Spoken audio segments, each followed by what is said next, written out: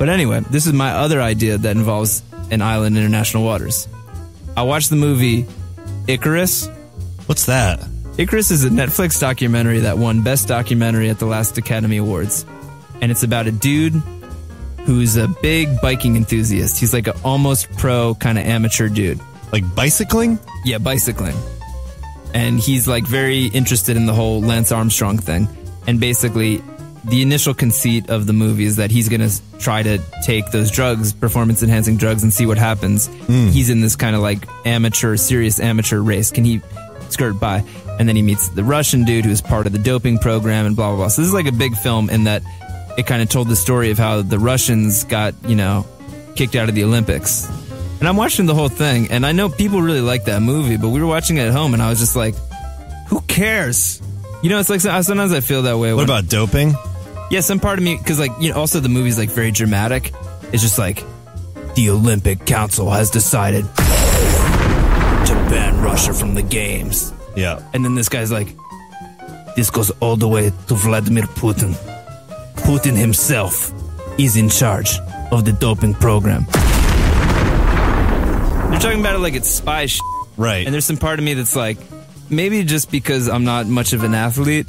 You're not a sports fan. I'm not much of a sports fan, so maybe I don't have that ingrained sense of like, holy shit, this incredibly important thing was undermined by evil Russians. The purity of the sport. Yeah, so I was kind of like, but what did they do? Injected themselves some shit to get better at sports? Like, all right. Like, I agree completely. So anyway, and then I even think back in the night, remember people made this big deal about Mark McGuire taking creatine? Yeah, Barry Bonds, Sammy Sosa, all those guys. Gives a why don't we ban protein powder too? I agree completely. Those guys bulldoze through the records. Here we are talking baseball again. This is an insane. They're not in the Hall of Fame. I just want to shout out to anybody who's still listening to this episode because it's a real psycho. This episode. is a weird episode. This is maybe the weirdest TC yet. This is a very weird TC. 5 Inception layers deep right now. Those guys bulldoze through the home run records, and then it's revealed that they were doping, taking steroids, and now we're in this like weird gray area of like, well, they're not in the Hall of Fame. Are those records legitimate? It's like, yeah, they're legitimate. It happened. Right. And, players in the 50s were smoking cigarettes and eating hot dogs all day. Yeah, they didn't perform as well. Of course. Right. It's sort of like... It has come to light that during the recording of Fleetwood Mac's Rumors, the band was using substances such as cocaine, marijuana, and creatine powder. And creatine powder.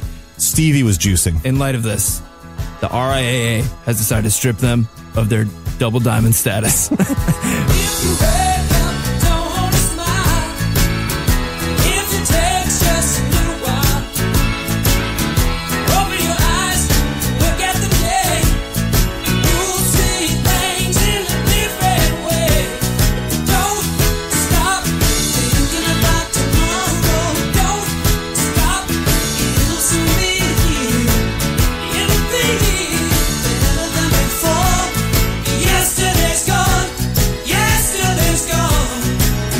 I'm sure there's like a probably hardcore moral argument to make against what I'm saying. But anyway, I'm thinking about this, and I'm just seeing these people talking shit about these poor Russians, Vladimir Putin. And I just feel bad for them. Although they did get to wear those cool Olympic athlete from Russia uniforms that were actually cooler than wearing the Russian uniform in the last Olympics, they still let them come. They just couldn't wear their flag. It's all crazy when you think about it. The Olympics are whack. Because people from that country injected themselves with steroids, the next batch of people from that country can't have the flag on their uniform. Speaking of weird congressional things too, like remember when Mark McGuire was like in Congress, like in tears, like wearing like a suit that was too small with his huge goatee, just like weeping. Well, and also just like now is creatine considered chill? There's like so much more hardcore shit. But anyway, this is my idea. So I'm watching this and I'm feeling bad for all these guys because I'm like, you know what?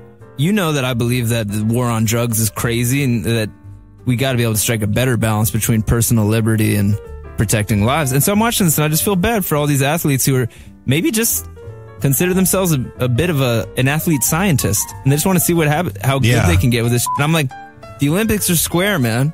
We should buy an island and we should start the juice games where you can come and you can we'll set up track and field, biking, whatever. We'll do all the sports. And we'll say, listen, This is for people who are interested in the intersection of science and athletics. You take whatever the you want. You want to do a rail and then hit the half pipe? You could do that. This is sounding like a Diet Coke commercial. Yeah. You want to pound a Diet Coke, inject yourself with human growth hormone, then run a marathon? Why not? Diet Coke. Because I can. So we're going to partner with Diet Coke and bring it to a lawless island in the middle of the ocean. It'd be also a little bit like Bloodsport, that movie where they just invite people for like a secretive combat, you know, to the death thing. I just like, you know what? If there's people who want to just like try, they shouldn't be shamed for it. I understand the argument that they're not the best role models. For sure. I can imagine if you have a kid in Little League and you're concerned about their health, you probably don't want them at 10 or 11 years old fantasizing about using steroids. I get that. Of course. I don't want any angry letters from parents. I understand that. But I just feel like on some just like crazy like let these crazy people from all around the world roll up, do their drugs, and compete. Maybe we'll be like shattering records. That'd be interesting, right? Absolutely. And then we can have two columns. There can be like the juice columns. This guy ran a 1 second mile. Wait, what's a really fast mile? Is it 3 minutes? 3:47.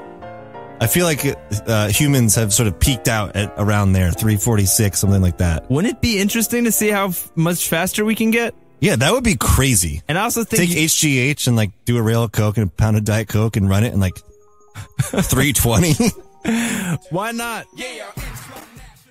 And again, I'm not recommending that people take steroids. I have no interest in it myself at this current juncture. No, it should be for people who are already at a very elite level and need the edge. It's not for a high school player that like thinks he can maybe make the college team. No. You know, I was texting with my dad I was pitching him my idea. About the steroids island? Yeah. It was like, I forget what we were talking about, but it made me think of it. And I was like, hey, what do you think of this? And then he's... Very long text to your dad. Okay, Dad, picture an island in international waters. And he's always been like interested in bodybuilding. Really? Like, yeah, well, he's in good shape. He like works out, and then even back in the day, that's tight. We had Pumping Iron, the Arnold Schwarzenegger movie Great on VHS. Doc. So he's always had like a passing interest in it. But he said, it's basically the Wild West in that world. And he said, it's kind of f***ed up because like, you know, people burn bright and fade out. Mm-hmm. But if you look at some of these pictures of these like crazy juice heads, I'm operating under the assumption that they're making these choices of their own volition and they know the pros and cons. You know, I understand that that's an important part of the argument. Yeah, because we are getting into dicey territory, but finish your thought. I know we're getting into dicey territory, but again, you're ever at like 7-Eleven and you just like see the cover of a bodybuilding magazine, you just look at the person, you're just like, what the hell? Is it real?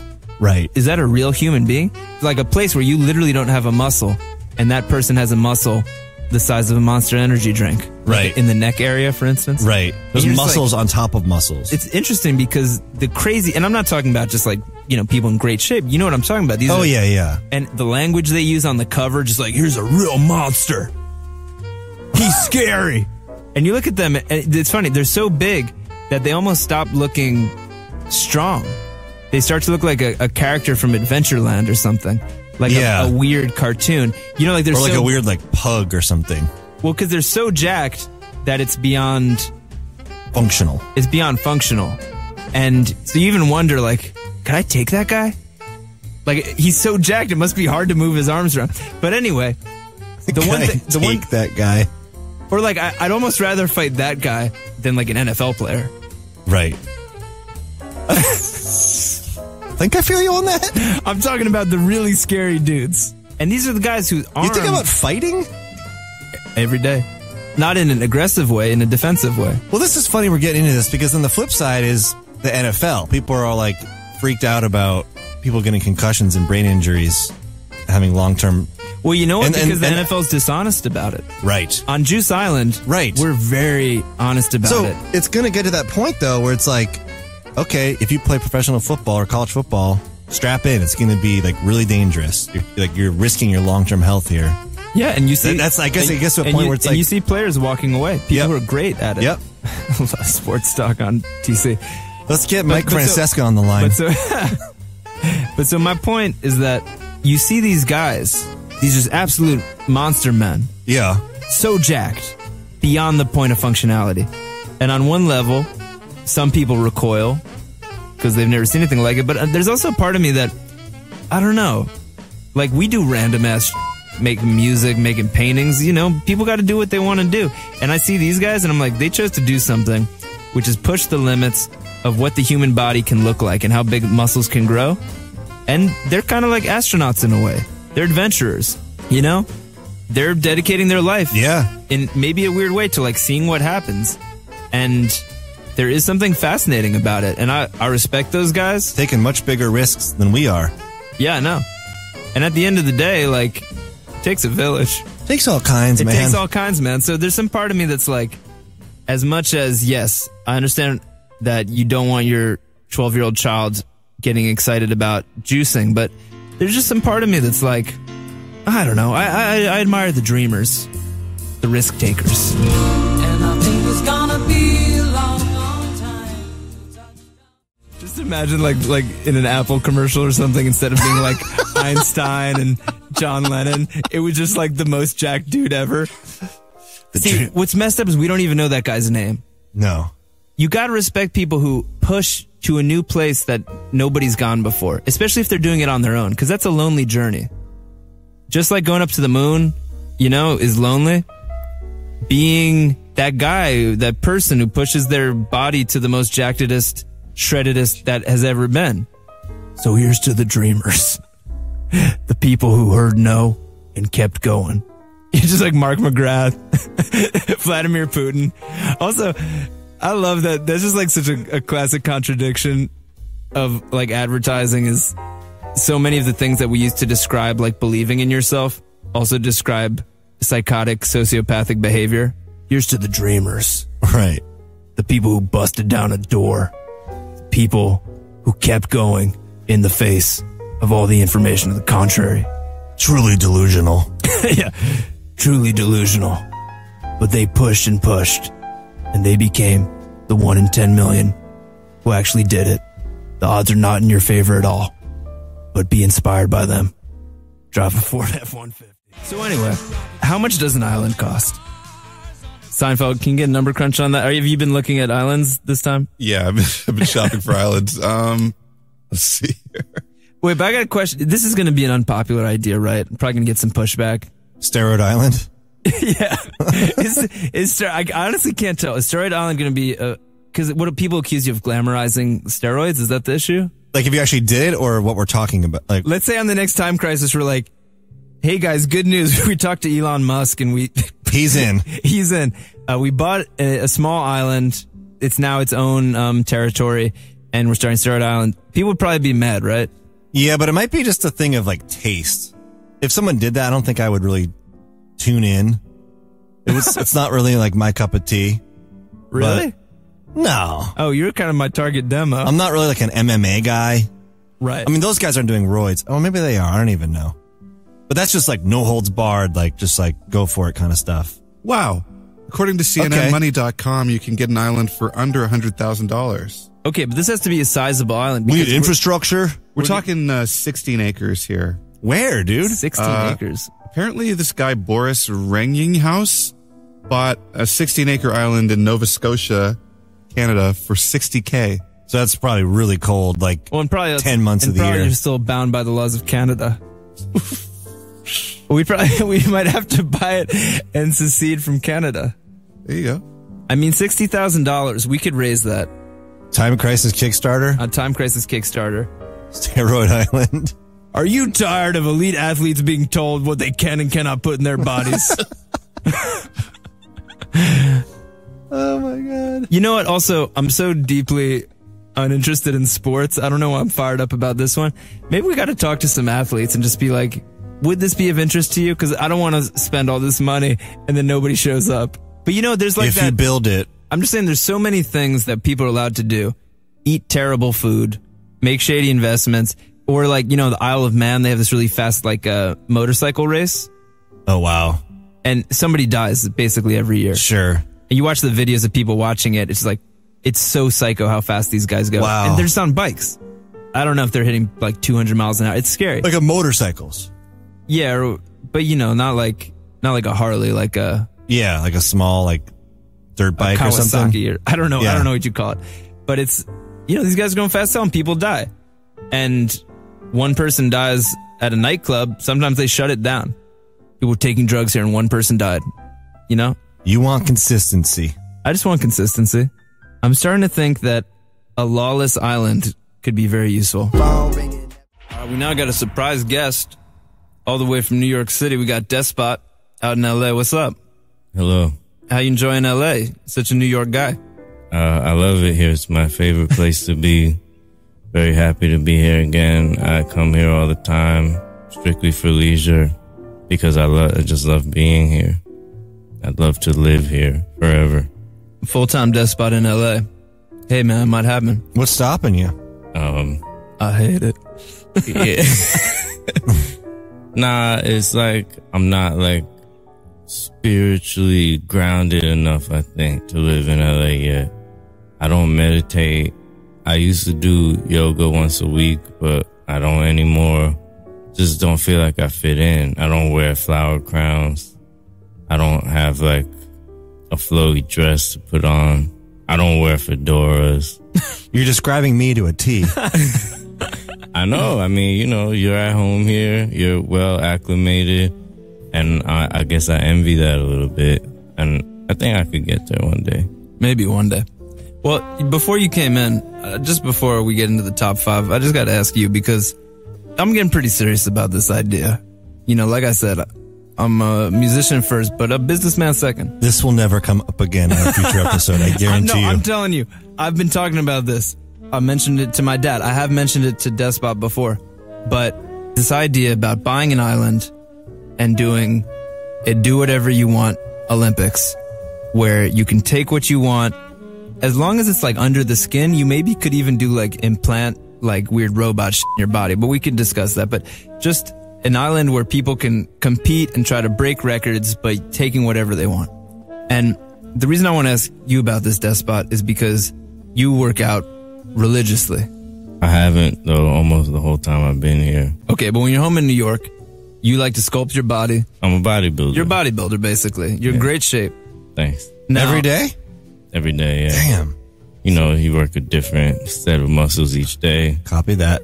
People in the gym like to call like shoulders and arms day, Yeah. Sharms day, Really? Yeah. I've never heard that. Me neither until the other day.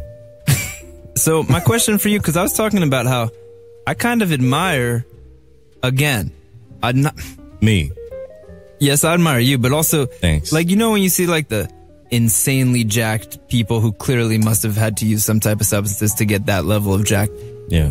I was saying before that those people are like body astronauts. They're pushing into places that we as a human race have never been before. But you as somebody who just kind of works out the old fashioned way, do you look down on those people or do you admire them too? I think I admire them too. I do think it's brave to, enter like uncharted body territory. Also, I'm not recommending it. It's risky, right? Yeah. There's breakthroughs in body science, bodybuilding science all the time. HGH now. Is HGH illegal? I don't think so, no, because it's used like medicinally too, I believe. And it's also just used as like an anti-aging thing for like people who have some money. But you probably couldn't use it in the Olympics. I don't know, probably not. But in your Olympics, you could. Exactly. If you want to. I also think it'd be cool that on Juice Island. Wait, but it's all about juice now? Well, I just say I don't know about this. I'm just picking one at random. Right, but your island is about all drugs. It's about all drugs. Including Diet Coke. Diet Coke. Because I can. Let's say after 4 or 5 years of this, and we're shattering records left and right, and people start to get interested in it. People start to be like, why am I going to watch the Olympics when we got dudes running 1 minute mile? We got 1 minute miles. We got dudes bench pressing 3,000 pounds, things of that nature. That's interesting. But then I think we're going to have an interesting second phase, and that'll be really interesting too. Because maybe you will get somebody who gets so inspired by these drug users Cyborgs. and the cyborgs that they're like, that makes me want to work even harder. Like maybe Despot, maybe you come and you actually want to compete in something, Yeah. but without drugs. Yeah. And then if I win, my odds are probably not so great because I'm competing against these crazy mutants. It's probably really hard. Wait, one last question. You know when you see like the really like insanely jacked bodybuilders, like beyond, Like me. muscles on muscles on muscles. No, Yeah. but I'm talking about like the probably using something, Right. Like, and it's just beyond. And it almost looks like it must be hard for them to get around because their arms are so big. Even the idea of them like quickly move, like boxing would probably be hard for them. That's like a common, like big diesel guy, corny joke is like that. They have to walk through doorways, sideways, and stuff like that. Right. And So they think that's really funny. but if you're that big, you probably can't move too fast. Yeah, I don't know. You're probably right. Never been that big. I'm just talking about like beyond, like the crazy Right. giant guys. They have limited mobility. I mean, they can't even like reach up for like a glass on a high shelf. That's what I'm saying. Would it be easier to fight one of those guys than like an MMA guy? Yes, I think so. Because MMA guys are very fast and still strong, and they'll just beat you to All right, death. I just wanted to check that. Represent